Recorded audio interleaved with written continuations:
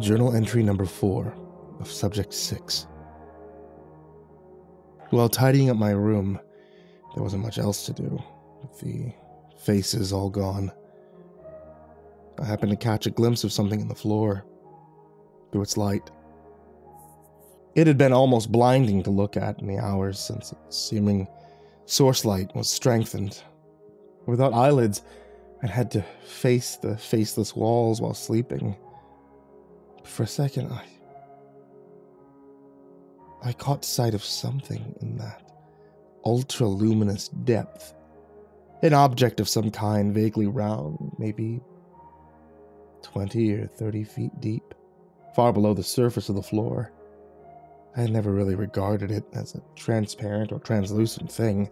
I'd always viewed it as a solid surface from which light somehow emitted. But I knew then, came to realize with a sudden and undoubtable certainty, that the floor was merely a transparent level, beneath which existed something else. But I could only see the unknown object from a specific perspective, just beneath Greg's spot on the wall. Standing here facing the wall with my back flat, as flat as it can be to a curved surface, against the wall and looking at an angle of about 60 degrees from my feet, I could see within the floor the object. Moving anywhere else obscured it in the harsh light, and trying to visibly focus on it also forced me to focus on the light, which subsequently made it harder to see the object. It was confounding, frustrating, and after maybe 5 minutes of trying to figure out what it was, I gave up and I went back to cleaning, while scraping gunk into the waste hole. A thought came to me. What if I tried to see something in the ceiling, following the same principle that perhaps there was something to see from a particular perspective, vantage? So I went to the center of the room, looking up, and I began walking around, first in a circular pattern, then in straight lines in the center in every direction. Walking forward, backward, trying all kinds of bodily positions, but I didn't see anything after about 20 minutes, and I gave up on the endeavor. I cleaned up about as much as I could, so I went to my stack of thick leathery papers, intending to draw. I hadn't been forbidden from drawing. The idea hadn't occurred to me until then, but something about it, when I put the pen onto the paper, suddenly felt wrong. Or rather, incompatible. As if I couldn't draw rather than shouldn't. But I knew that I had always enjoyed doodling, and I tried to focus, to really think of something to draw. But no matter how hard I thought, nothing developed. My pen hovered uselessly above the paper. Vehemently embittered and more than a little frightened at the unexplainable inability to simply draw, I threw the pen and paper away from me. I watched the pen roll across the floor while papers fluttered haphazardly above the floor. A few droplets of the wall water fell onto the paper that had come to settle, staining them blackly. I never wondered why the water was black. I simply drank it, attributing its color to some admixture of sediment from the walls or above. It hadn't yet killed me, or even made me sick, so why wonder? But with everything gone, with my life falling apart for a second time, and that aggravating, inexorable light always in my face, I started to wonder, to really question my surroundings and situation for the first time. The delirium and dumb complacency that had persisted, gnawed at my mind and prevented me from thinking clearly, suddenly receded, and I was able to really take stock of my surroundings and be appropriately horrified by them. With a choking shock, I realized the utter state of decadence and squalor in which I had been living. Saw, almost with new eyes, the stinking, grime-encrusted hole a few feet from the heavy iron door in which I had for weeks deposited my bodily waste. I shrank away from the now oppressive walls, whilst also coming to newly and deeply fears of looming, cavernous darkness above. And detesting the mounting revulsion, the unwholesome subterranean light beneath my unspeakably dirty feet. It was a pit of torture, and I had stupidly called it my room, had hung the blood-spattered and wretched faces of dead people on its obsidian, grime-coated walls. And the faces. Oh God, the faces. I had worn them on my own.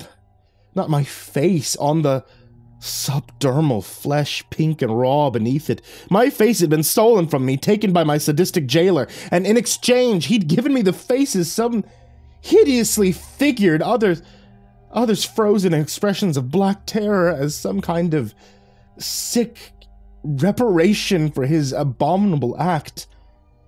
And I, driven insane by my predicament, had hung them on the disgustingly adhesive walls. I'd spoken to them, given them new names, personalities, and worst of all, I applied them to my head, and I'd worn them as masks to appear presentable to the very same men who had stripped me of my identity, of my freedom. A compounding realization, this sudden and awful self-awareness, were too much. I fell into my knees, gripping my raw face and screaming, not merely or even largely from the pain of the contact, but from the utter, deplorable fate and cruelty to which I'd been subjected. I hadn't even, in my life, done anything to deserve such violence, such malice. I can't think of anyone who has. And that final and perhaps the most perplexing question came to me. How am I alive? Setting aside the fact that I had subsisted on strange black water and its gunk-like deposits for who knows how long, how had I not succumbed to an infection born of my raw flesh being exposed to an abysmally unhygienic environment? My nasal cavities, my eyes, my mouth, they all should have been horribly, incurably infected and rotting days or weeks ago, and yet while there had been pain, it's always tremendous pain, I had lived through it all. Lived with the necrotic tissue of over a dozen people affixed to my face, each for hours at a time. It was unreal, biomedically impossible. Coeval of this final self-directive and importantly unspoken inquiry, the light again brightened, becoming an almost tangible force from which I couldn't even turn away. It filled the room, becoming a mounting, phonic wave of physical sensation which rattled my bones with the sheer strength of its radiance. I was quickly bathed in its awful illumination, as if the Earth's core had grown by several magnitudes. I writhed on the floor, unable to look away, unable to bear the omnipresent, agonizing light, and I was only spared from an even greater insanity by the sight above me, the newly illuminated ceiling of my abyssal pit center. In a moment of breathlessness, I watched its figure slowly resolved in the diminishing darkness, the once veiling shadows swept away by the still mounting light. A loud, sorrowful moan that escaped my lips, a wail of incredulity, terror, and grief, all rolled into one. The figures of people, naked, hanging upside down by their ankles, their faceless heads swaying, dripping some strange black liquid. There were dozens, perhaps hundreds of them, swinging, gently rocking against one another from the soft vibrations of some unseen machinery or geological activity. Somehow the clanking of their chains had remained inaudible to me all this time. Somehow the collective corpse funk, putrid beyond expression, had not reached my nose until that very moment. Now the truth has been revealed to you. What will you do now? Come see me when you're able. The voice came from above, from beyond the carelessly suspended corpses. For a brief moment, I thought that one of them had spoken. But the sound of my door opening quelled the hysteria that would have shortly arisen from that thought. I turned away from the macabre sight. I was absolutely terrified, and knew that something darkly, horribly momentous was happening, but couldn't figure out what. And knew that the only way to get answers would be to play along, to let the horrible sequence of events continue. Far more afraid than I had ever been, I left my room, entering the second time that pitch-black corridor. This time it was lit by torches, intermittently placed along both walls. There was nothing of real interest illuminated by their sallow light, but the overall impression was one of baleful expectancy. They seemed to augur some horrible fate, ushering me along with their strangely flickering flames. I hurried down the length of the corridor, wanting to reach my destination and end the awful anxiety. The room beyond had not changed. It was still the same incongruously homely dining room, something which looked like it had been transplanted from a nice countryside farmstead. The only strange thing about it were the framed pictures, all of apparent strangers. None of them looked alike, all positioned to face the dining table, a table that could never accommodate such a large gathering. My host was not here, so I continued on to the other door, the one I hadn't gone through during my previous visit. I was briefly disturbed by the embossed image of the massive face, because for a moment I thought that it had moved, still shifting its austere expression in some almost imperceptible way, but my mind quickly decided that I was only succumbing to the psychological effects of rattled nerves. And I quickly ignored the image. I reached for the knob, I opened the door, and I found myself staring into another hallway. This one artificially lit by regular lights, panels on the ceiling. The walls were covered in the same yellow wallpaper that covered the dining room, were similarly faded, of an unguessable age. There was no furniture in this hall, no decorations, just a dilapidated yellowness that verged on being dismal, eerie, even. At the other end was a forked path, one hall leading to my right, another to my left, with a framed picture of some stranger on the wall at their junction. The portrait, while in black and white, vaguely resembled a face embossed on the doors of the dining room. The severe expression glared at me with an air of almost puritanical judgment. There were black candles on a silver tray beneath it, 3 of them of equal size, all lit with little white flames. I sensed an importance in the man's appearance, and an impression I gained more so from the image itself rather than its seemingly reverent placement in the hall. "Take the path on the left, please." I obeyed the voice, which now sounded omnipresent, rather than originating from some hidden speaker. I continued on down the left hall. At the end of this was a door, similar in build to the one that sealed my room. Gripping the heavy iron handle, I wrenched it open and found myself staring into a room not dissimilar to my own, albeit much cleaner. Its walls were not slick with grime, its floor, while lit, was not harshly radiant, and there was no corpses that I could see, suspending from its ceiling. There was, however, a short stone pedestal at the center of the room on which sat something I immediately recognized. My face.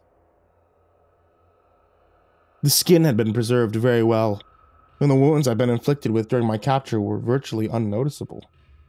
The light from the floor illuminated the face brilliantly, making it seem like some prize at the end of a long, nightmarish ordeal. I had almost forgotten what I looked like. I'd grown so accustomed to wearing the faces of others that mine almost seemed like a stranger's. I wanted to rush to it, to put it on and revel in the reacquisition of my identity, but there was a sudden sound behind me. And turning around, I saw Him. I knew it was him. Despite the mask he was wearing, his figure, immediately recognizable in my renewed mental clarity, was sickly, yet somehow imposing, having in his frame a sense of authority. His hunched shoulders, bent arms, head perpetually cocked to the side, the same figure as the man in the hole in the wall. Nakedly wearing only the mask. He closed the door and stepped into the scope of the floor's soft light. When I got a clear view of the mask, I had a sudden rush of emotion, a powerful surge of familiarity, but I couldn't place the face. Couldn't recall which of my friends it had been. The man continued on past me, going to stand beside the pedestal. He gestured to my face with an air of showmanship, as if presenting some rare and costly artifact to an audience of bidders. With this, you can reclaim your identity. You can take back yourself and leave this place. The nightmare will end, and you'll be free. You need only to pick it up and apply it to your face. It'll conform to your features, it'll seamlessly reattach itself. I'll then escort you out. Or, and he gestured to his own face here, you may have this one. This beautiful, painstakingly carved collage of faces. An amalgamation of all those with whom you have developed such beautiful friendships. They're all here, in some way. An eye, a brow, a lip, a freckle, a mole, a whisker, a strand of hair, a patch of skin. Everyone is here, in this face, stitched together. And if you choose to, you may forsake your boring, ordinary face, cast it into the dark, and wear this one. You could join this beautiful collective. The idea, of course, was ludicrous to me. At first, I laughed, almost insanely. But then the light dimmed, and the darkness above seemed to grow, to become more fulsome, and the mask, the composite one, somehow seemed more appealing, more attractive in the increasing dimness. I remembered all the conversations I'd had with the faces, all imagined, of course, but conversations I had nonetheless enjoyed. I remembered Candace and Andrew's begrudging friendship, Greg's incurable bitterness, Hector's musings on love, and the tireless march of time. I inescapably found myself strangely nostalgic over isolation-born delusions, over remembrances of madness. Against reason and logic and all notions of self-preservation, I motioned for him to give me the amalgamate mask, and like a historian dealing with a priceless antique, he gently removed it from his face and placed it on my eagerly outstretched hands. With comparable, if not greater care, I placed it on my face and smoothed it out so that it rested firmly and comfortably on my flesh. The sensation, unlike before, not was painful, but rather the opposite. There was a calming effect. Almost narcotic in nature, the mask smelled of chemicals, of flowers, of other unnameable things, but not of death and decay. As the others had smelled, the pain that ever persisted, the agony of my faceless flesh being exposed to the dungeon-like environment, it was also suppressed upon affixing the mask to the muscle and bone. And all at once, the faces spoke to me, telling me of their time away, how frightened they had been, how wonderful it felt to be joined together in one beautiful image. I listened, smiling along with them, and I heard dimly the departure of the man, of my generous mask maker. He must have come sometime later, because after I removed the face to drink some water, I didn't want to stain it. I saw a pile of papers, the thick, skin-colored pages I'd left behind in my own room. There was a note attached which said, "Continue your work here if you'd like. This can be your new room." It's much cleaner. I'm sure you'll find it to your liking. And I do. I do like it. There's none of the rampant filth and decay. The light from the floor is dim, barely noticeable. The darkness above like a shadowy blanket. Also, incredibly, I can wear the new amalgamate mask for as long as I want without feeling any pain, or even the mildest discomfort. It's perfectly suited to me. Better than my own face was. And now I needn't soil the faces by hanging them on the walls. They can all feel equally appreciated. No one is left out. Everyone has a voice, a chance to speak, a chance to be worn. As I write this, they can see the words forming on the pages. They could provide input or ask for clarification. We're all in this together.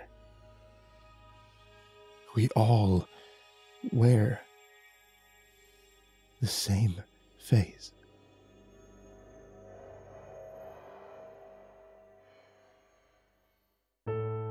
Hey there kids, it's me, MrCreepyPasta, and I wanted to tell you thank you for watching today's video on YouTube or listening to tonight's episode of the podcast. If you guys are watching on YouTube, then that means you can find the podcast on Spotify or anywhere else that you happen to listen to podcasts. And if you guys are listening on the podcast, hey, if you want to find some older episodes or a whole bunch of stories you've never seen before, you should check out youtube.com/MrCreepyPasta.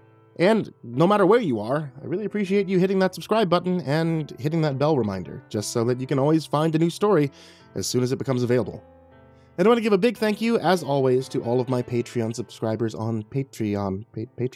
All my patrons on Patreon. You guys are the real MVPs. You're the ones that allow me to do stuff like getting specific stories just for the channel. All those wonderful things that come from Dale Drake, those are because of all of you. If you guys want to see more of that, then I would really, really, really love if you guys could help support on patreon.com/MrCreepyPasta, like some of these wonderful guys, such as Jordan Alexander Sanchez, Stephanie Butler, Bobby Karman, Tristain Pelton, Chance Burnett, Diana Kraus, KhaosArts, Kryolinian, Milk and Miel, Celty Sturloson, Zachary, Graffius, It's All About That Fucking Music, Goreng Trimagasi, Maria Walker, Tonya Oran, Paingravy, Krazy Kid, MrMarcusBlitz, Aika Limchoc, Dirt Diver 030, Matt Bach, Jabbles Raz, Voice of Sand, Coffee Zombie, Matthew McNeese, Shelly J, Jeremy H, Raltazal, Ficomel, Nana, Nick Weaver, Melted Lake, Tolly Sue, Sky Mara Ravenswood, William King, Darth Milver, Micah Ortiz, Satanic Aries, Nessie, Barterhawk 764, Lambda M98, Harley, Billy Morrow, Sashi Suzaku, My Body Sounds Like Rice Krispies, Kaylee Ambrose, Suji Campbell, Stricken, Azarine Fox, Freddy Krueger, Nicholas Sicardi, Happy Birthday Jason Wilson, Lisa Cottrell, Caspian, Hades Nephew, Tater Chip, Acid System, Prozac and Pancake Appreciation Society, Cryptic Nightmares, Kiri the Sloth, Tommy Green, Fester Lampshade, Sky Harbor, Nico Kyle, Rafael Rodriguez, The Ginger Bros, Aaron Stormcrow, Daniel Paulson, Trace Miles, and Corey Kenshin. You guys, as well as everybody if you look down in the description,